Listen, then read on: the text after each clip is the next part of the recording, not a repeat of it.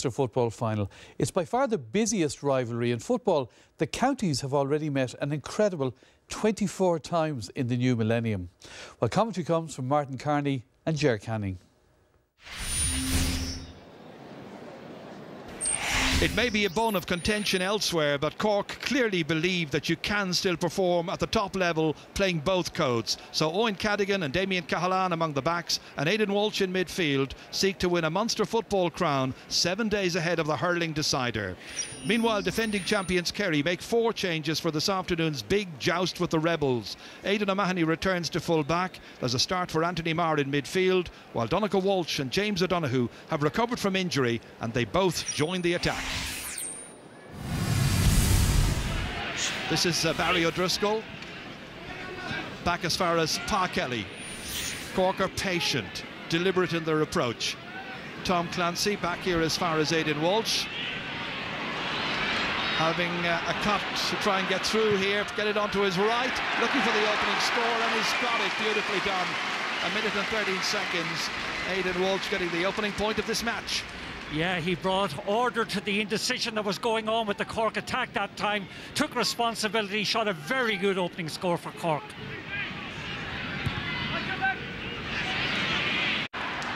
This is back here with James Lockery, the former Antrim player. Fintan Gould now. Cork establishing a firm platform in the middle of the park as Clancy sets it up here with Paul Kerrigan. Kerrigan taking off, after him goes Paul Murphy. Nice ball inside here. Barry O'Driscoll controlling it. Back in here as far as Daniel Goulding, whipping it off his left, and Goulding sees it strike the post and go over the bar conveniently. Point for Goulding, second one for Cork, and only 2 minutes are gone. That's beautiful approach work that time by Cork, in particular by Barry O'Driscoll. Gives the pass eventually, and a well-flighted ball by Daniel Goulding. A very confident start, it must be said, by... You got 8 points against Kerry in the league back in April. This is Kerry's second attack now. James O'Donoghue, the current All-Star, surrounded immediately. Look at the intensity that Cork are bringing to their game. Referee seemed to blow his whistle, but Kerry continued. O'Donoghue kicks it and scores. For a moment there, it looked like there was going to be a free out, but the referee said play on. James O'Donoghue did so. Well, that time he got involved in some really vicious and abrasive tackling by the Cork lads. I don't know how he managed to get the ball back, but fair dues to him, he did. Went on to his weaker right foot, just slots it over the bar. That's a very good score for O'Donoghue, because quite honestly, Ger, I figured he was well and truly possessed. I think there might have been a possible advantage as well going to Kerry that time. The referee correctly played on. Brian Sheehan neatly down in here as far as Paul Gainey. 6 points in the last match against Clare. Transferred here to Johnny Buckley, and very, very quickly indeed Kerry rattle off 2 points. That's a neat one by Johnny Buckley, and it's 2 points apiece. Yeah, it must be said actually, Ger, that Kerry are playing with the benefit of quite a good wind at the moment, and that was indicated there by how easily Buckley was able to flight that ball over the bar. Ken O'Halloran's kick reaches midfield. John O'Rourke reaches up, but Declan O'Sullivan takes it back here. Man from Drummond Pierces, former All-Ireland winning captain, of course. Neatly in, just beyond James O'Donoghue. Kerry a little bit out of luck that time. This is going to be taken once again by Daniel Goulding. And that's straight over, no problems whatsoever. So a second one for him today. And Cork back in front by 3 points to 2. Too late. So James O'Donoghue able to put this one over. And they go point for point, 3 points apiece and 7. So Kerry would need to be building up a lead, you would imagine, by half-time. Here's Aidan Walsh. Kicked long. Kerrigan got a touch. Goulding carries it on, has a support player, doesn't need him. Kicks it himself, and it's gone over the bar. No, it's not. The man on the left seemed to indicate it was. He's convinced it was as well. I'm absolutely certain the man on the left-hand side nodded for a point, but perhaps the man on the right-hand side felt he had a better view of that. Cormac Riley's the ultimate arbiter. Goulding is convinced. Daniel Goulding from the ball left his foot was convinced that that ball had gone over the bar. At the moment it's still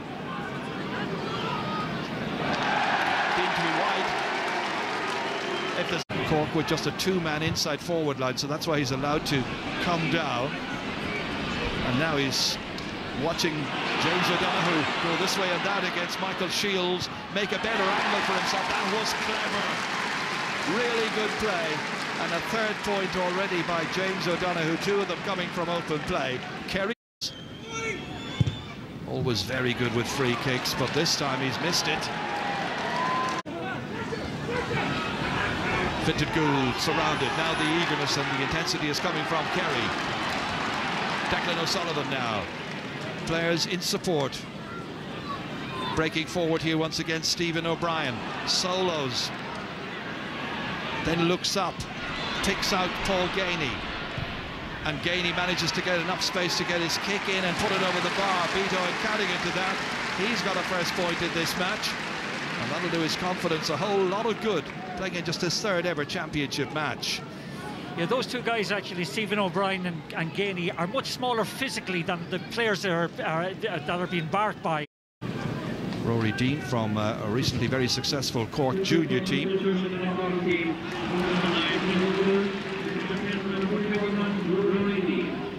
Killian Young now. Here's Declan O'Sullivan. Again, good movement ahead, super movement there by Gainey. Got away from his man, kicked with confidence. He's having a great start to this match. Kerry are certainly enjoying themselves at Cork Equive. Yeah, they're creating the space very well. Gainey's movement off the ball is superb. Cadigan isn't tight enough. They're leaving two men up front. Cork are bringing a sweeper back there. It's Dean. It's 3 against 2. But when one of the two happens to be James O'Donoghue, you know what kind of danger that spells. Controls it. There's an injury to one of the Cork players. Dean hits it. The umpires have a look at it and decided just wavered in the breeze somewhat and went wide. Midfield. And he has lost that ball, coughing it up here. And Brian Sheehan kicks it forward here accurately down as far as James O'Donoghue. Quick look at where the movement is. Thought about the diagonal pass, holding it up instead for Johnny Buckley to come onto. Missed one a little while ago, having another go here, and why not? That persistence pays off, and he's kicked a second. 2 out of 3 isn't half bad, and Kerry lead by 4. On his feet, and he wants to continue, and that is a good sign. From the free, it's kicked and put wide by James O'Donoghue. Half-time, knowing they have the breeze behind them for the second half. Again, the wind holds it up quite noticeably here. Buckley took it initially, and then it was Brian Sheehan very happily recovered. That greater tenacity and cutting edges coming from Kerry right. So this is Brian Sheehan's second kick. Missed the first one, and he had no intention of missing the second one. Not the kind of habit he wants to. Minutes or so. This is towards Aidan Walsh. He'll tip it down, but it's Kerry who are now picking up those crumbs. Walsh that time out as far as Killian Young. Looks up, sees movement from O'Donoghue. He fell, and the fell almost deceived Michael Shields, and in the end there was great composure by O'Donoghue. He really is an all-star. 4 points. This is a match winner if ever I saw one. Oh yeah, but everything is to do with this movement. Beautiful kind of change of direction, leaves Michael Shields on his backside literally, and shoots another very good point. But just the Kerry first half. Cork came back strongly in the second, but Cork have not now scored for 20 minutes of this Munster final. Donegal Walsh booting it in. Good accuracy again, straight into the hands of Gainey. Again it moves inside here. Nobody able to mark this fellow. Oh, well stopped. James O'Donoghue going for a goal, and Keno almost tried to pass the ball beyond the goalkeeper into the corner. Didn't quite get the angles right, didn't get the pace of it right. Stephen O'Brien, lively, very competitive, very comfortable in the surroundings. Work here for Paul Gainey to do, rescues it from going out over the end line. Taking on Owen Cadigan next. Again, holds, waits. O'Donoghue always available, playing brilliantly. Back in here as far as O'Brien, and Stephen O'Brien hoping this one will go between the posts. And he splits the uprights brilliantly. He's got his first point. Scored 2 points here 2 summers ago for the Kerry juniors. Now he's a top-class senior, and he's made it 10-3. And Cork are in trouble. Yeah, well, you have to credit Gainey that time with rescuing an impossible situation. Just going back to the save again. Ball was probably hit too easily. That Donegal Walsh, one of the elder Lemons is aware of this particular team, although he's only 29. Back in as far as Johnny Buckley. This looks promising. Oh, might even have been a goal there for Brian Sheehan. Gets a point instead to go with the point from a free earlier on, but that had real possibilities. The defence opened up, the movement was brilliant. Too easy altogether once more for Kerry. Buckley has all the time in the world to set up Sheehan coming through unopposed. And still, Anthony Marr waiting, and look, finding the player inside perfectly. Paul Gainey. He's left his marker for dead. There was nothing Cadigan could do about it, and Gainey's got a third. They are absolutely ripping this Cork defence to shreds. They lead by 9, and they might be even further ahead. Possibly should be. They should be indeed, Jaron. It's underpinned by a ruthlessness and a commitment to open football.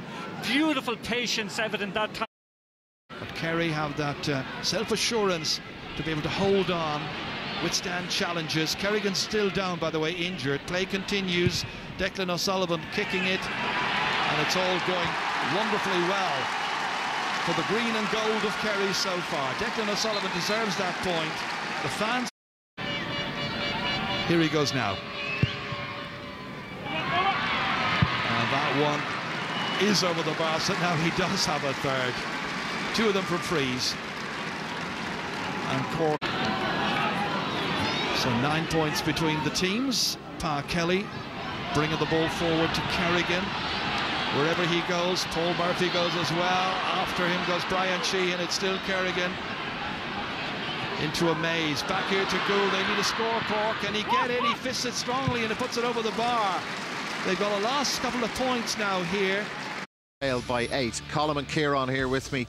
Colm, are you surprised it's been so comfortable for Kerry? Yeah, really, Kerry should have the game beyond reach at this stage. After 10 minutes, I thought it was going to be a brilliant game. The first 10 minutes were fast and open. And once Kerry got into a system of play where Declan O'Sullivan has hung back as a sort of a sweeper around the middle of the field, not back in his own defence so much, but sweeping around the middle of the field. And then all the Cork kick-outs seem to go towards their right half-back position there for quite a while, where Anthony Buckley has dominated. So Cork then have got caught in this sort of lateral play, which we thought had gone with Brian Cuthbert, but Kerry have jammed up their backline, have broken quickly, and they seem to be able to produce these corner forwards out of a hat every year. Paul Gainey, Stephen O'Brien in Degucha's sort of shape and make, and winning everything. And we see here after 10 minutes James O'Donoghue, who has been given the whole Cork backline a ragged time, and Paul Gainey then with a couple of brilliant points. But the thing about it is, around the middle of the field, Kerry are given in fantastic ball to their inside forwards, and there's great movement off the ball, whereas at the other end of the field it's exactly the opposite. Yeah, a lot of it, Dara, is coming from midfield domination, you know, and I feel, I mean, Killarney from last year, it's taken the identical path to the game, you know. Kerry have absolutely blitzed them, you know. How do you get your inside forward line working? You get a platform in midfield, you know. And before this game, I was looking at Ken O'Halloran went short on a lot of his kick-outs in the game against Tipperary, and it was like Cork were trying something. They're trying to get the ball out quick, that they didn't trust their midfield. He's gone long. He doesn't have a strong kick-out into the wind, and they have struggled badly. They don't have Fintan Gould and Aidan Walsh. They're good ball players on the ground, but their primary role should be to win that ball in the air, and Kerry are blitzing them across that middle section. And we mentioned before there, onto it comes Tom Clancy, taken by O'Driscoll. Back here again it comes, booted in by Noel Galvin this time. That's the kind of ball they were looking for, but the brakes come down, and this time there is a trip, and it's Colm O'Neill who goes a tumble, and it's got to be a free in. It's just outside the square, so it's going to be free from the 20-metre line. And the tactics straight away, pretty obvious. Hit it in as far as Brian Hurley and let the others pick up the breaks. Yeah, I think it's a soft enough free, and it must be said. And on the other side, when Killian Young was going forward, he felt he was fouled by... His brothers starred in the minor match, although they lost in that game. Also playing at number 14, and he's got his first here of this. Daniel Goulding with 2 points from frees so far, 3 in all. And this one straight over. So it's a very positive start to the second half by the home team here against Down, and all those 45 and long-range frees that he took that day. This is an important one. This to further eat into Kerry's lead, and he's got another one. To his face, against Kerry for the second half. Trying to curl it inside. He got enough on it. He got the direction right. Beautifully over. A third for Brian Sheehan. So 2 converted 45s. 6 points between the teams once again. Yeah, that's beautiful technique. He drew the ball in. Back out again here. Stephen O'Brien now driving hard. So near the large rectangle there. O'Donoghue from the Legion in Killarney. Booting it over. So 5 for the day. Holds it up. He just shows such wonderful awareness and confidence in his play.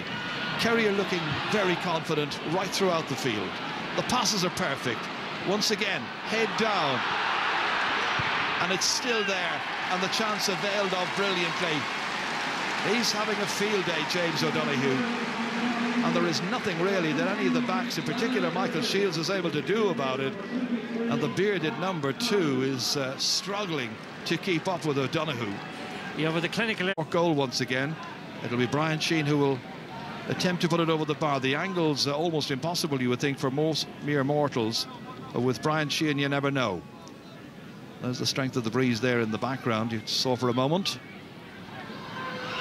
And that is Angle. He's got it. It's an amazing kick on what is turning out to be a wonderful day for Kerry. A great response to what Cork had been doing at the beginning of the second half. A 4th for Brian Sheehan. An amazing free kick from a very, very tight and tricky angle. 9 between them again. That flawless technique stands to him. Boy, is he happy about it. That's delightful to watch.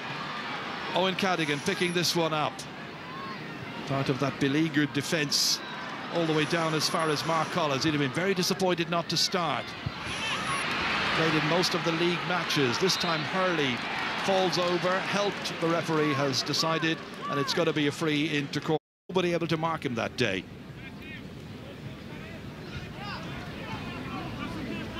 Crowd silent somewhat. They need something to cheer about. They need something to get behind.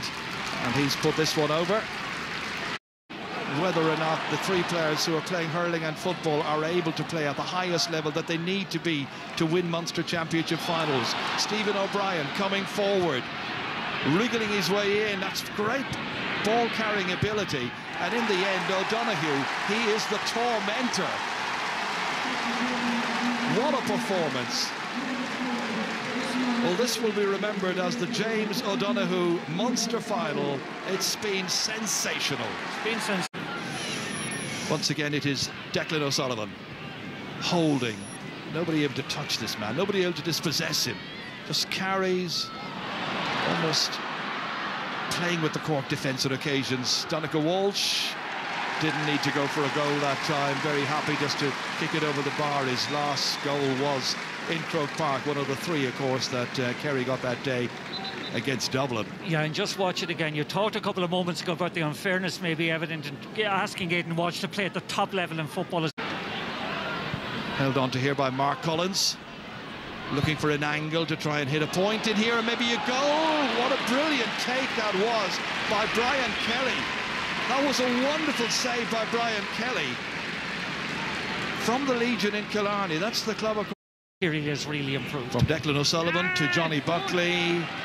And another one has gone over. 3 for Johnny Buckley. Who could have doubted the wisdom of starting him in midfield alongside Anthony Marr? Can keep things going for Kerry. John Hayes has just come in. That's Cork's final sub. They need goals. They need a massive miracle. They've got a point from Daniel Goulding in the meantime. 6. Again, Darren O'Sullivan ready to dart forward. Johnny Buckley, Darren O'Sullivan continued his run. Buckley just holds onto it, shrugs aside the challenge nonchalantly and kicks it over as though the challenge wasn't there. He just is so comfortable, and this is a Munster final when they should be put to the pin of their collar. But here they are playing at Páirc Uí Chaoimh, set to beat Cork in their home patch at a Munster final for the first time since 2005. And O'Donoghue, they can only just stand back and admire what an absolutely brilliant performance this is. 8 for him. Off into space there and touching it on. Darren O'Sullivan. No real hint of an injury in that performance so far. And James O'Donoghue. His marker now is James Lockery. somehow he managed to get it between the uprights for a 9th. The Cork defenders are going to have nightmares about this man. Well, this is next. It's keep ball time. Donegal Walsh can do as they will. It's a case of who hasn't scored yet. Well, he certainly has. That is a 10th for James O'Donoghue. 2 of them have been from frees, the rest from open play, and he has simply demolished what Cork defence there was today. I'd love to see the lads tonight when they're doing. As far as Damien Cahalane. Bounces off the shoulder of Fionn Fitzgerald, in as far as Colm O'Driscoll. The other one's gone wide. But there's no doubt about it, from midfield up, Ger, they're quite formidable. I'm not so sure about the defence. I'd like to see them put under more pressure. Another one for Brian Hurley. Colm O'Neill, who has had 3 cruciate injuries. Good to see him back there. And in the end, it's helped over the bar by the hand of Brian Hurley. Hurley's got 4. That's his only point from open play. Helped in by Daniel Goulding. Touched over the bar by Hurley. Good work. It's Tipperary in the semi-final, so it shouldn't come as an absolute shock to people. But what will? This is Kieran Donaghy down. It seems to have all gone kind of wrong for Cork ever since that turnaround against Dublin in the league semi-final. A 17-point turnaround that afternoon. That was a high elbow. Yeah, Declan O'Sullivan, he caught the elbow right on the chin that time. That is a bad tackle. That's a bad tackle. That's a dangerous tackle. Referee has consulted with his linesman, and now there's a row breaking out down near the D, and Cormac Riley has to go down and intervene. Yes, it's been very frustrating for Cork. They're very frustrating for their supporters as well, I'm sure, watching it, and thankfully it doesn't develop. But right now the referee is going to bring across the man who came on as a sub, John Hayes, and he gets a red card for that. He can't really have performance from Kerry. It certainly was. It was an annihilation. It wasn't a game at all. And, you know, if you look at it from the Kerry point of view, it was a fantastic team performance. And I think what Eamon Fitzmaurice has done is introduced a few new forwards like Paul Ganey and Stephen O'Brien, and James O'Donoghue became the real man today in the absence of the Gooch. He's reinvented Declan O'Sullivan and Brian Sheehan and Aidan O'Mahony and Mark O'Shea to a certain extent, and re-energised those.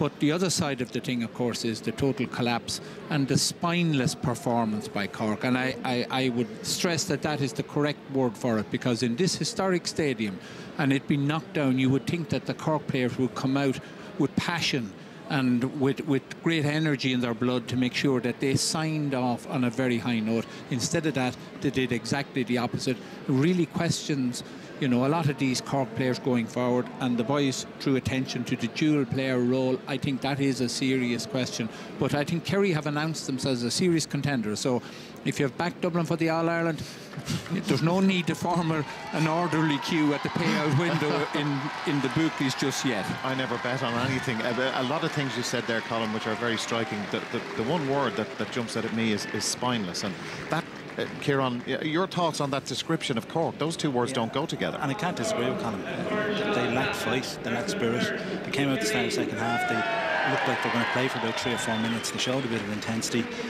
but they were beaten all over the pitch. I think you have to hand it to Eamon Fitzmaurice tactically. They were so dominant right throughout the pitch.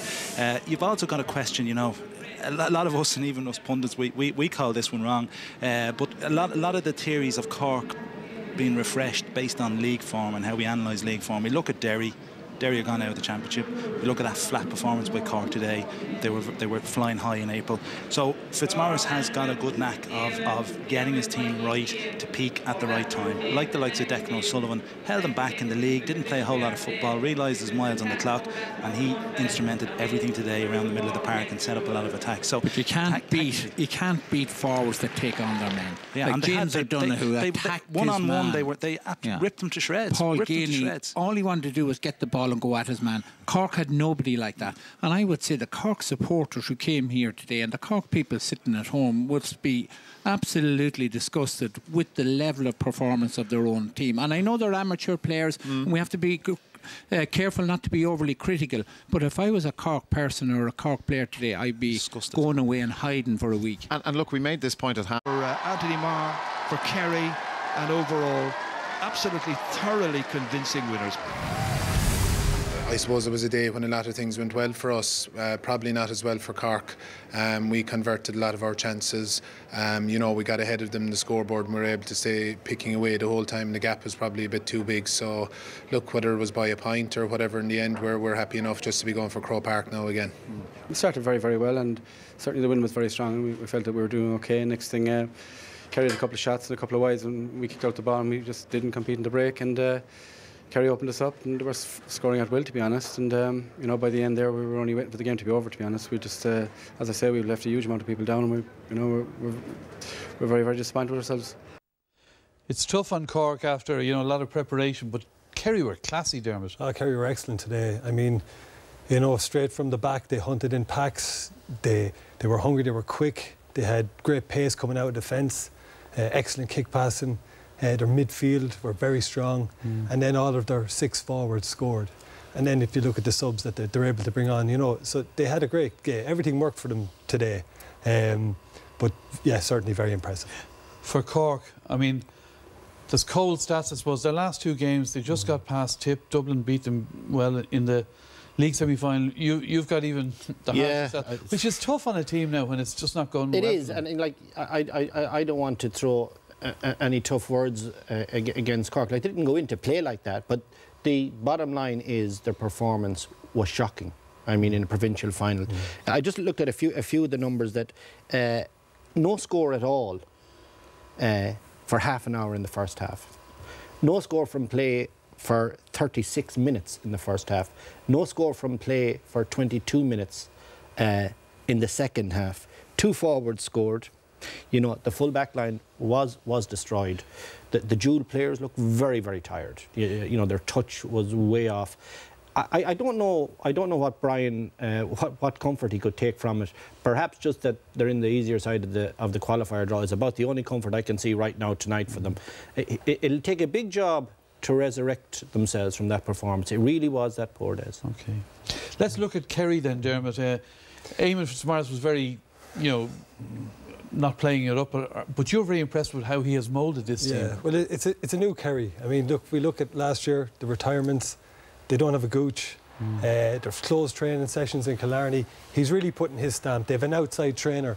And I suppose one of the things that Kerry always mentioned was they would never play defensively. But if we look at the stat there, I think there's 12 players behind the ball at that stage. And it's because they need to adjust.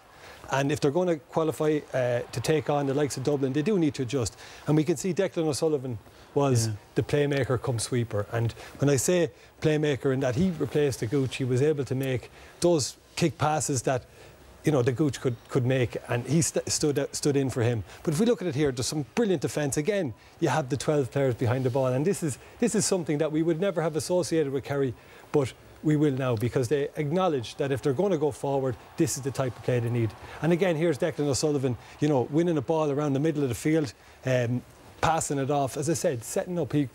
Not only was he a sweeper, but he was also a playmaker. And you know, it's a hard role to fill, especially to replace the Gooch. But look at him there from 45 yards out with the left foot.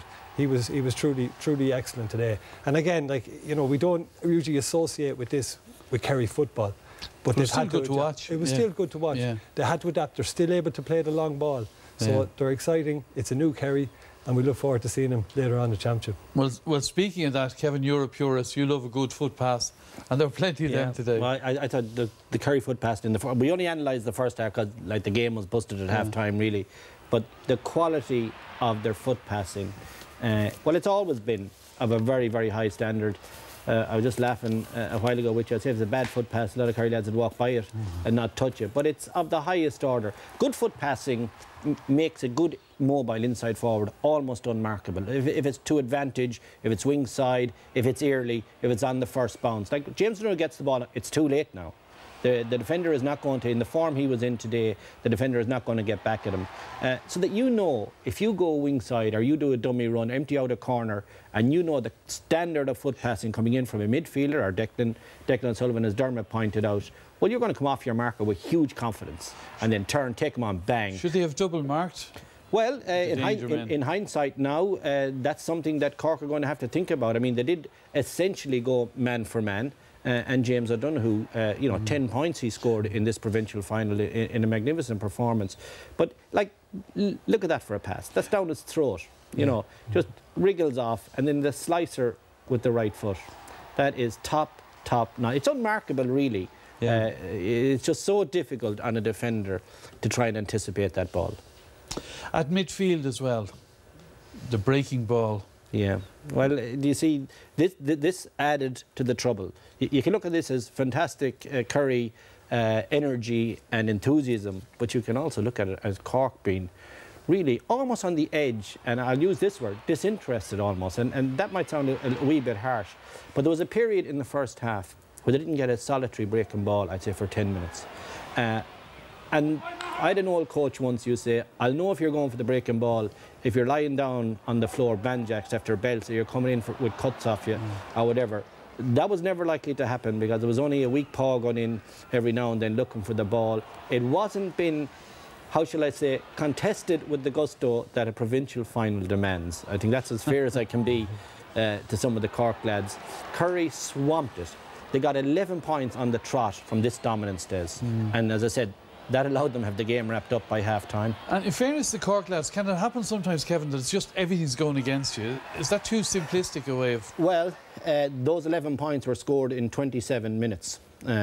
Every ball, essentially, went Kerry's way. I don't accept that some of those breaks could not have been hoovered up by a committed wing back or a committed wing forward. It was just too many breaks for my liking. But days do happen when the ball bounces badly, but somebody needed to get a grip of it and change the direction. You have to remember that Cork don't have their first choice midfield. Well, when I say that, I mean Alan O'Connor, we looked last year, he came in at half-time. Kerry were hammering him, Pierce O'Neill, they were hammering him at midfield, and those two lads were able to steady the ship, and they're real midfielders, and they're able to deal with that breaking ball. They've lost a few players. Fintan Gould isn't a midfielder, and you know,